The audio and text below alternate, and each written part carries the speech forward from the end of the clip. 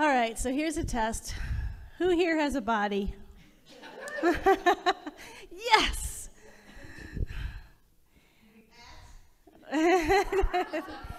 You passed. And then, so how many of you see your body as a temple? Really looking at your body as a temple. A few of you, great. And then we say, do we see our body as a holy temple? And that holy temple, as you beautifully sang about, so there's a word in Judaism, and I didn't know how to pronounce it, so I'm not going to chop it up today, but there's a word in Judaism that means holy, and what it means, it's special. It's a little bit different than the rest, and so what it means is it's blessed. So if you have water and then you bless it, it's holy water, right? So if your body is a holy temple, then that means you are living in a blessing for your body all of the time. And so we can just look at that. Are we living in a place where we are blessing our body on a regular basis so that it knows that it's something sacred, that it's holy ground in which we stand, and that the body in which we live, we are standing in holy ground? What a way to live. One of my favorite workshops that I've ever been to was facilitated by someone named Andrew Harvey. Is anyone here familiar with Andrew Harvey as a spiritual teacher? A few of you? It's not too many. So, well, I would say look him up. He's written a lot of books, and he's extraordinary, but it's actually not his books that are, I mean, his books are good. He's very, very smart. So he was, I think, the youngest person to graduate from graduate school at Oxford, and he does all the stuff with religion, but I like his books, but they don't turn me on as much as his speaking. And I don't know if he speaks as much as he used to, but he used to speak a lot, and the room's on fire. He's just amazing, his passion, and it all just comes pouring out of him. So I did an all-day workshop with him, and it was a little unusual because it began with the darkness of the world. And so all the way up, for the first half of the day up until lunch, it was just how awful the things that were happening in this world. And I thought, this is the most depressing workshop I've been in my life. And I couldn't figure out what he was doing because it was just so different than anything I had been in. And then after lunch, he started bringing the light into the midst of all that darkness. And that light became more powerful than any experience that I'd had up until then, which was all about light. You know, most workshops are about the absolute nature of God, but he took it right into the depths, and it transformed. So using that as a model, this month as we're going through the body, we're going to start with the darker side today of the body, but not to be in a depressed state around the body, but to really deepen into the healing that I know that we intuitively know needs to happen within all of us around the body. Because we know that there's so much shaming that happens around the body. So I invite you to think about maybe the first time you experienced any sort of shame around your body, any sense of that it should be something other than what it was, that it should be something different. And what we find is when we feel those shoulds or that shaming, we feel like we have to apologize for what our body is because it isn't the way it's supposed to be. And especially, and Sonia Renee Taylor points to this in her book, so many of these things that people share happen when we're young, when we're developing our sense of self. So our worth is so deeply intrinsic to this feeling of how we feel about our body. And we carry that on into our adulthood.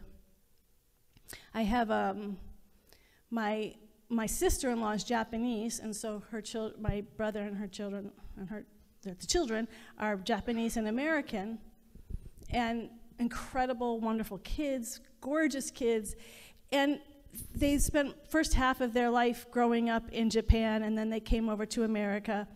And what they've learned is that people do see them differently, and I look at them, it doesn't even occur to me, but because the differences even seem slight, but they feel them. And so one of them just has moved as an adult, has chosen to live back in Japan because she feels more comfortable there. That's where she gets to flourish. Another one has left one city and gone to another city where there's a stronger Japanese community, Asian community. And these were people who were perfectly young people, no accent, perfectly assimilated in some way to American culture, and yet there's that slight difference that makes them not normal. So when we're talking about body shaming, sometimes we think about it's only about weight. And weight's a huge one, obviously, multi-billion-dollar business, but it's everything, our skin color, our gender preference, if our body likes a body that it's not supposed to like, apparently, or we feel like we're a different gender than the body we were born into, ethnicity, height, shortness. In fact, one of my humbling moments was there was a gentleman that I knew who I saw fairly regularly, and he was very tall. I think he was like 6'5". And for some reason, and I knew other people were 6'5", but for some reason, every time I saw him, I commented on his height, like, because not my current family, but my family of origin, we're all pretty small. So I go, wow, you're just so, I would say something about his height pretty much every time I saw him. And one day he just got really upset, and he said, can you please stop talking about my height? Like, because to him, I was sort of calling him out as being separate, and I was completely unconscious of it. So this way of differentiating people who look different, too short, too tall, too heavy, too thin, the wrong skin color, it goes deep into our soul. And this was with men and women. That was an example. Another friend I had, when it was male, never would wear shorts. And I would say, why? And he goes, I have chicken legs. And I said, what do you mean you have chicken legs? And he showed me his legs. They looked perfectly normal to me. But clearly, someone in his life had told him he had really skinny legs, and he would not wear shorts ever after that. So this is to say, because we know it's common, I think, a cultural understanding that women go through these, but to recognize this happens with men and women. And with women, it cuts deeply. We all know that. I had a friend in high school. She was my closest friend at my Shaker Heights High School, and she was an extraordinary woman. She was a dancer, and I loved it. I'm just going to just so you know, I have good judgment.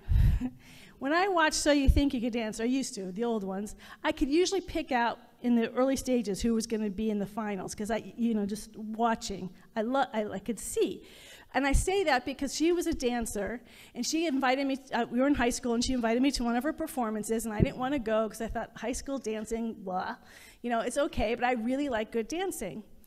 She was part of the Martha Graham company in Cleveland, and so I went to go see her, and my jaw just dropped. It was extraordinary. She was extraordinary. And she choreographed this, I still see it, choreographed a dance that was just amazing, child's play. I could still see it in my head. It was brilliant. She was a brilliant person, and she was my friend. How lucky was I? We would see a movie, and we would go out, and she would just talk. It was just, remember that movie, Splash? We went to see Splash, it was fun. Tom Hanks, forgot the woman's name, blonde hair. Dare Hannah. And we just got into this really deep conversation because she was really smart. And so this was the person I got to hang out with and have these really cool conversations with. She got into every college that she applied to, and almost all of them were Ivy League schools, because she was so talented, so smart, so kind. But she was also, well, not also, like there was something wrong with her, but she had these challenges, and the challenges were other people's challenges with her. So as a dancer, her dad felt that her body wasn't thin enough, so he would constantly poke at her body, like, you need to stop eating so much, or you got to get that very slim, thin dancer body, and that really got to her. And then she had an aunt who sent her a lot of money at one point, and it was to get a nose job. My friend was Jewish, and so she had a bigger nose, and her aunt didn't want her to seem ethnic, I guess. And it was such a shock to my friend, because she had no problem with her nose. She thought she was perfectly beautiful, but her aunt's telling her, no, you need to change your nose, and here's the money to do it. And her parents sort of supported it. So she's getting these incredible messages. Like, on the one hand, she's incredibly brilliant and deep and talented and gifted, and every school acknowledged that to her. And yet she had these voices in her head of, you're not okay the way you are. It doesn't matter what your gifts are. Look at the way you're looking. It's not okay. Do we see that? It was just about her body, just about her appearances. It wasn't okay, and she was being told by the people closest to her, not strangers, the people who were closest to her, that you're not okay. That gets to you. And she went off to college. But things started to unravel for her, and I am sad to say, in the early 90s, she took her life. And it's, these things matter. It's not just, oh, I want to lose 10 pounds here, and it's like, oh, isn't this funny? You're going on a diet, blah, blah, blah. No, people are doing it all the time because it's saying I'm not worthy until I lose 10 pounds or 100 pounds, or if I'm until physical shape, or get the surgery that I need, or the hair implants, or whatever I need to make myself look normal. To fit into normal. And you know how many people don't fit into normal? Most people. And so we beat ourselves up over and over and over again with this shaming process. I love that one of the things that Sonia Renee Taylor brings up is that we weren't born this way. As babies love their body. They're so, you've seen little babies when they look at their hand and like, woo, look at that. They're so excited, they're in awe. Little kids don't think to hate their body. If you look at yourself, when you look at any thing that you don't think you're worthy in terms of your body, the way it's not right, disabilities too, that's another one, just all sorts of ways we just beat ourselves up. If you have to wear glasses, whatever it is. But did you beat yourself up, or did other people get it? Where did that shaming come? Your intrinsic nature wasn't like, oh, I hate my body. It probably didn't even occur to you, like it didn't even occur to my friend until someone else brings it to your attention. And sometimes it's not just an individual, it's just the culture in which we live. We know that this culture has these normative standards. So you breathing this in? Because we do it to ourselves, even as adults, don't we? This isn't just when we're kids. As we get older, weight still might be an issue. It's amazing when I get online with, I have 3 brothers, weight's always there, It's not like main topic, but people constantly make comments. It's always there. But then other things, your body starts to, you can't hold the pen the way you used to, because maybe you have arthritis, your hair starts to turn gray, you get wrinkles on your face.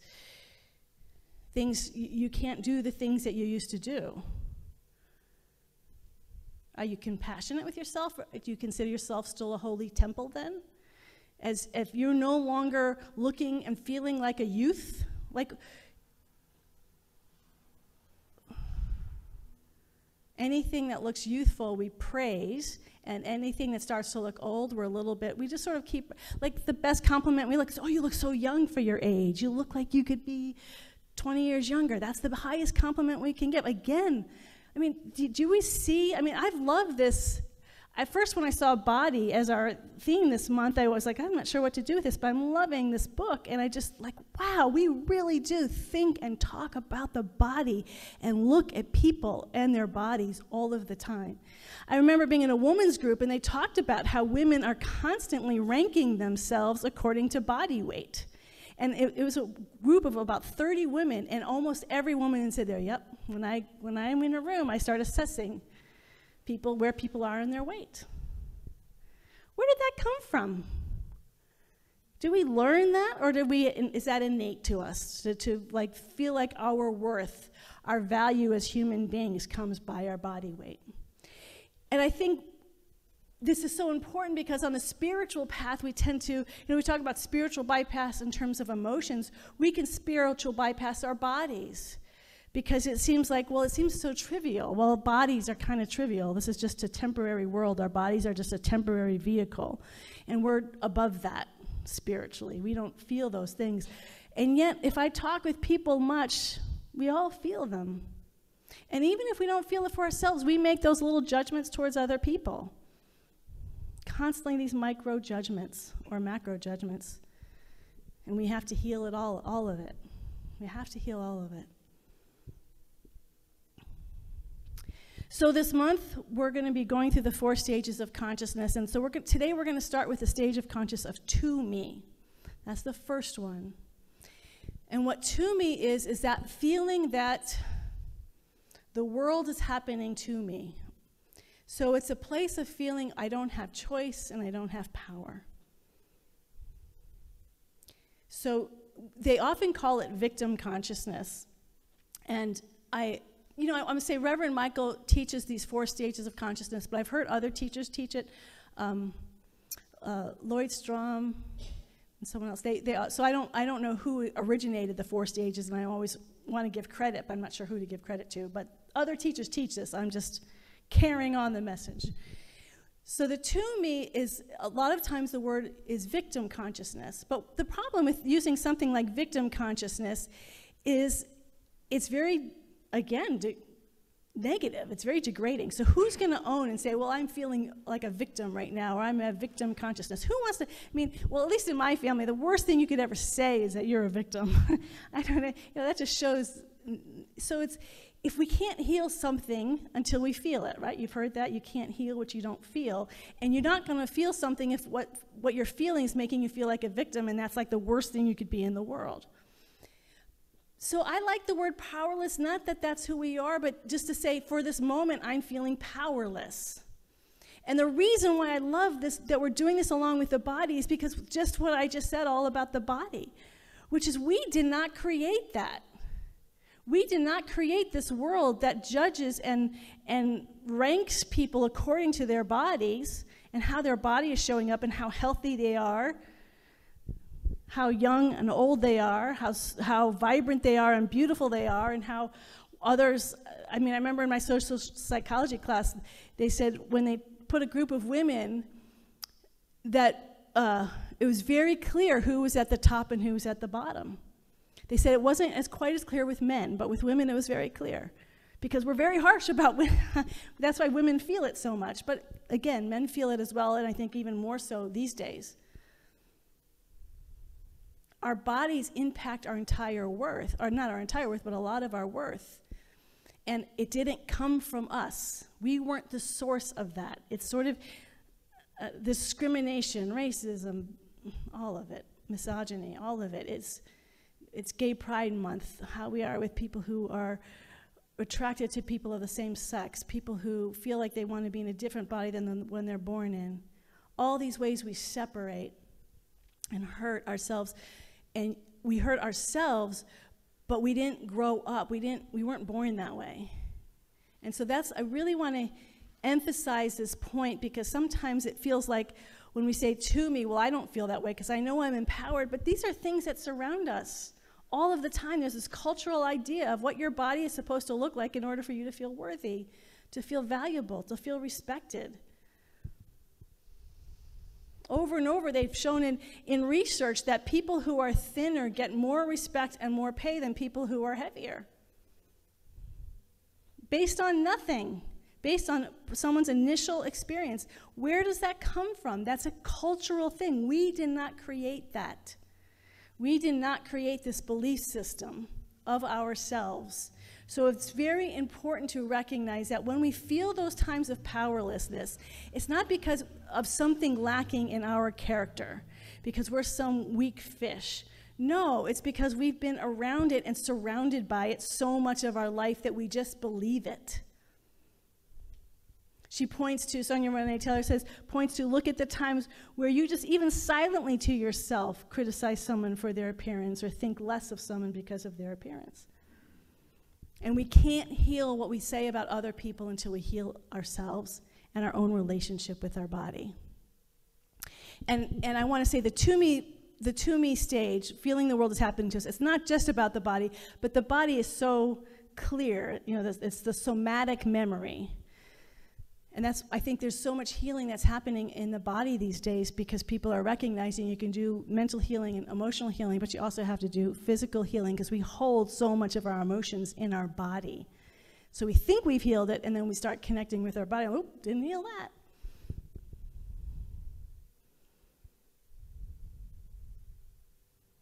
So the place we want to get to is first acknowledging those places in ourselves with compassion. If we are judging a sense of powerlessness, if we're judging our own sense of victimhood, and I think victimhood, I don't like to use the word abuser, but I can't think of, maybe you can think of a better word, but sometimes, they go hand in hand because I feel less than, I need to put someone else down, right? I feel better. Those two things are really intertwined. And so to begin the healing, to go into the healing, we have to acknowledge when we are shaming our own body for whatever reason, doesn't look the way it should anymore. I'm getting older and I don't like the way it's looking, whatever. I have a disability, I'm different than anybody else, I have the wrong skin color, I'm the wrong gender, whatever. And it could be multiple things, by the way. Start noticing the invitation this week as we begin this healing process is when do we shame our own body? When do we feel powerless?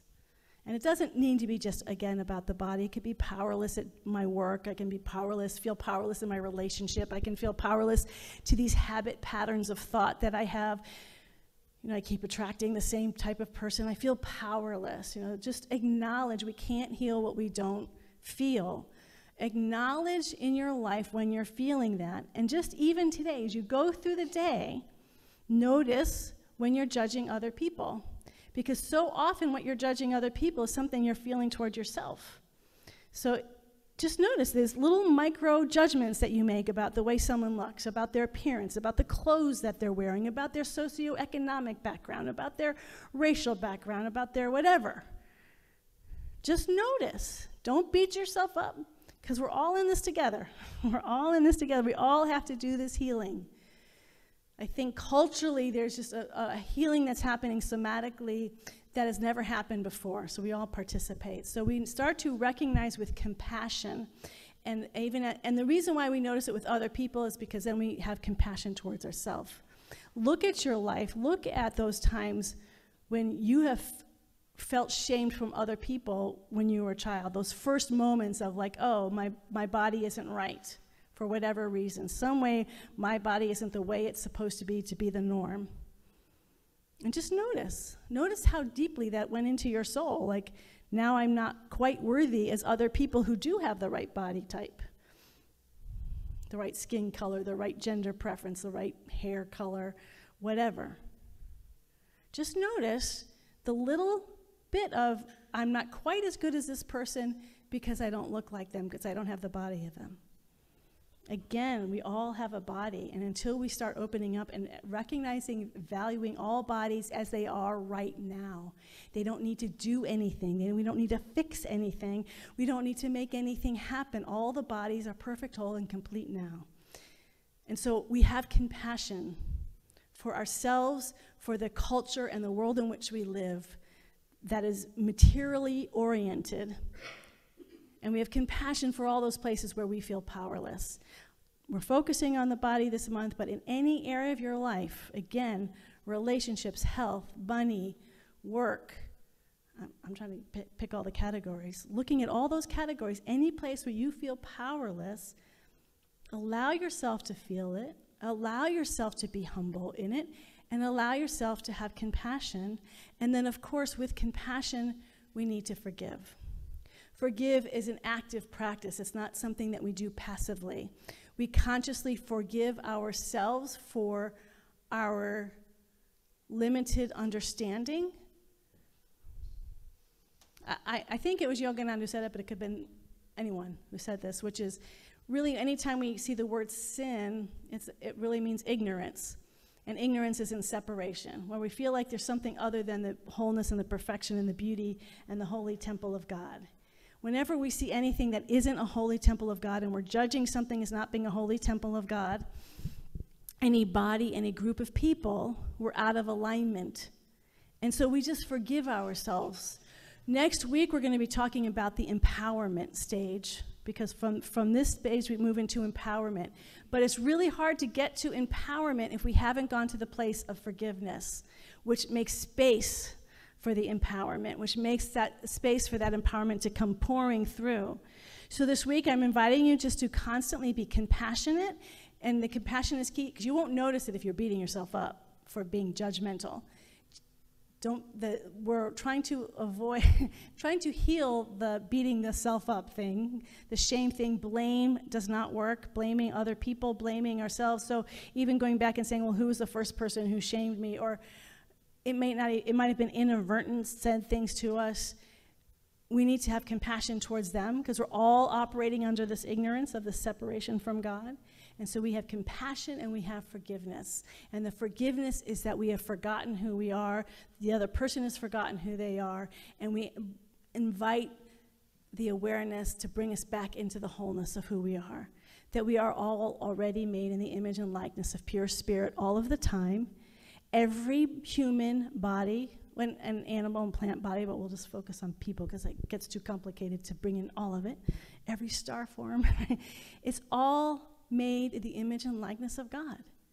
Right now, not when it changes, not next week, not a year from now when you followed your diet plan to the T and you've gotten the results that you want. You are no more you or no more God then than you are now. Have you ever noticed when someone loses weight, we get so excited and it's almost like they become a new person? Like, oh my gosh, you look beautiful, you're amazing, you're wonderful. And it's great, but that's also saying, what were they before that? And if there's someone nearby who hasn't lost all the weight, well, does that mean they're not wonderful? We are doing it reverse, it's by implication. And again, like I was doing with that tall person, we don't even know that we're doing it sometimes. We are hurting people.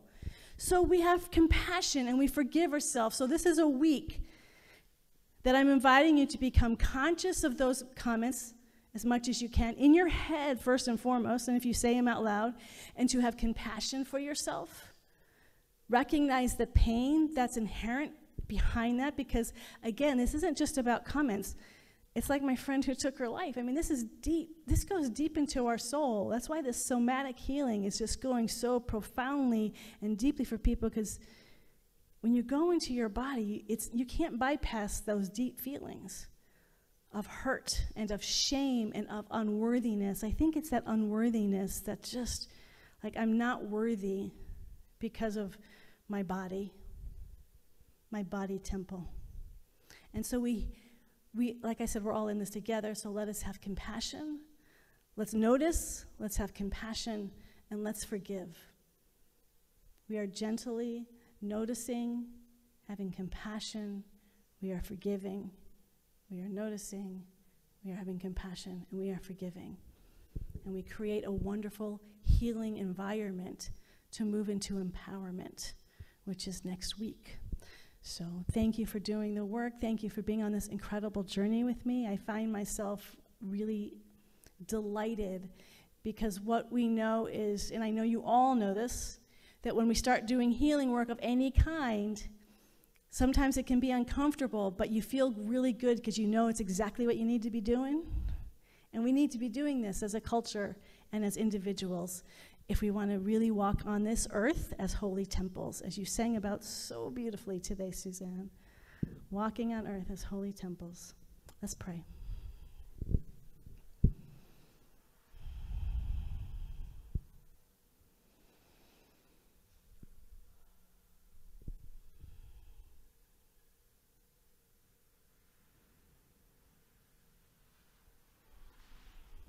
And how grateful I am to just enter into prayer. To acknowledge the Holy of Holies. That presence and that power which is blessing itself, which is life itself, which is beauty and harmony and health and perfection in every moment. When we allow this presence to fill our body, recognizing that every atom and cell of our body, Every aspect of our beautiful, radiant, physical bodies is made in the image and likeness of this wholeness, of this perfection, of this beauty, of this harmony, of this health, of God itself. We have the healing that we need. We have returned home to our natural state of glory, of heaven on earth.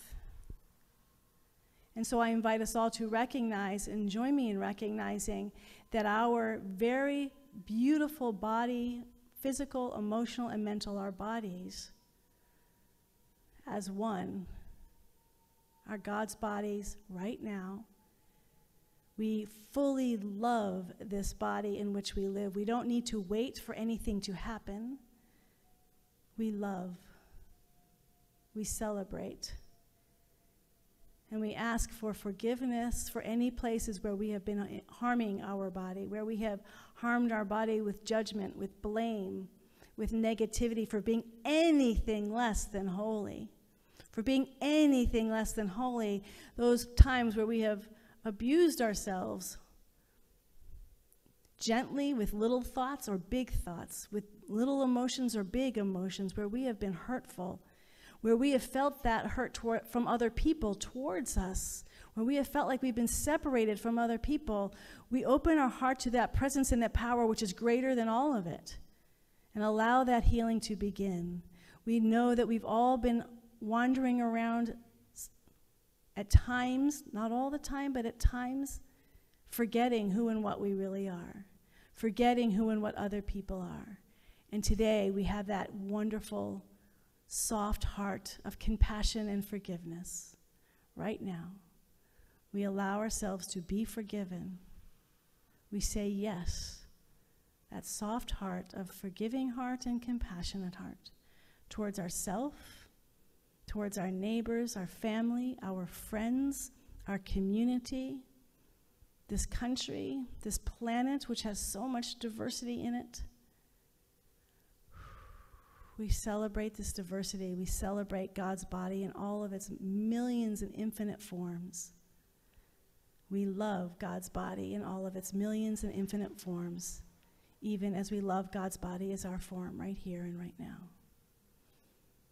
I am so grateful for the healing that is happening even now. We just say thank you, thank you, thank you, thank you, God. Thank you, God, for these open hearts, minds, and bodies who are absolutely willing to embrace this healing right in this moment. And we go forth open and ready for a new world. In deep and abiding gratitude for this prayer that is spoken and for its livingness as all of us, I just say thank you, God, and we release this word. We completely let it be, knowing as this word has been spoken, it is done. And we say together, and so it is. Amen and amen.